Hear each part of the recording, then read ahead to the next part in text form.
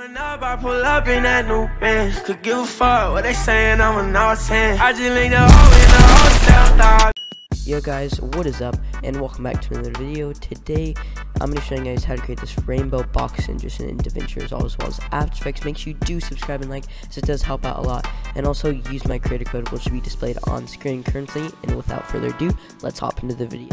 So you're going to be needing some plugins. They're all linked in my Discord server in the hashtags plugin channel. Just go ahead and join that in the description below. But anyway, yeah, let's get started. So go ahead and just search up blur mode curves. Actually, we're going to go and hop into this infusion. Make sure you have the second clip layered after 8 frames after the kill. So go ahead and open this infusion.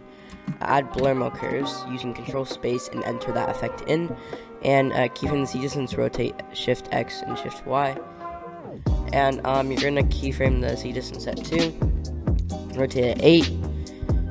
And this at 0 still. And then put this at 1.8. And then you're gonna go about 25 frames. You can just type it in here, 25, and then keyframe this to Z distance to 1. Rotate 0, 0, and 0, and make sure the rotate's also at 0. And then go to the very end of the clip, and then go 1 frame back, so we don't get any black in this box transition. And then just keyframe all this. And then go back to this keyframe over here on 25 frames and put this to 1.8. And sorry about that, I mean 2. And then do that. So now it's like this. Play this in quarter resolution. Oh, and sorry, I meant to put this at negative 1.8. So it comes in from the bottom. And if you do want to come in from the top, you just and it looks pretty linear right now, so go ahead and just go into spline, check all that, zoom out, select all that, put S to smoothen it out, and T to change the value to 35, ease in 35, and ease out 35. And then smooth, and go ahead and just go back into the edit page, and if your clips are not already delinked, just click the delink button and Alt, and while selecting clip and drag up, you're gonna open this bottom one infusion and drag in the displace cloud psycho. Make sure your blur mode curves, very important. Make sure the blur mode curves are the first effect in the nodes. So like this, it should be exactly like this. And it's gonna look weird because nothing is under it.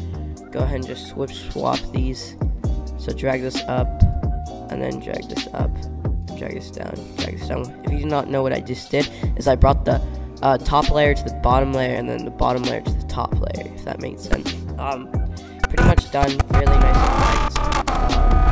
If you want to see this in full res, that's what it looks like. But yeah. Anyway, let's get into the After Effects part.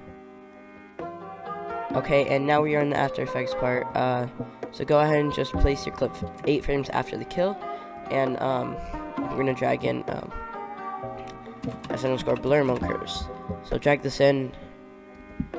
You're going to keyframe the Z distance, rotate Shift X and Shift Y, all right there, and go ahead and go 25 frames.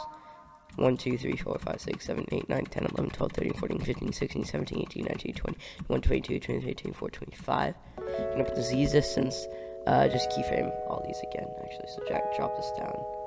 Effects. Actually, make sure that's at 1. Just make all these keyframes right here. And then right here, go back to the very first thing. We're gonna put these at 2. Sorry, 2. So rotate 8. Negative 8, and the Shift Y at negative 1.8, or just basically drag it down to 1.8, so 18 in this case, 180, sorry. That's not working. Okay, so just drag it down to, you cannot see it and it's not visible. So 1800 is what it is. Okay, and then you're gonna go to right here, you're gonna switch the keyframe to 2, and just like that. Then you're gonna go to the end of the clip right over here,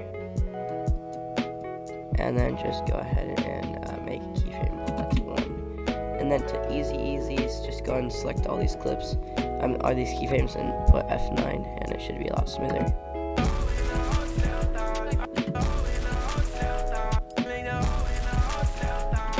A lot smoother. And then just go ahead and duplicate the clip using Control-C and Control-V, and use the bottom layer and apply the rainbow displace effect. And once that is on, you are all set for the After Effects part. Very nice and smooth. I can go ahead and just pre-render this real quick.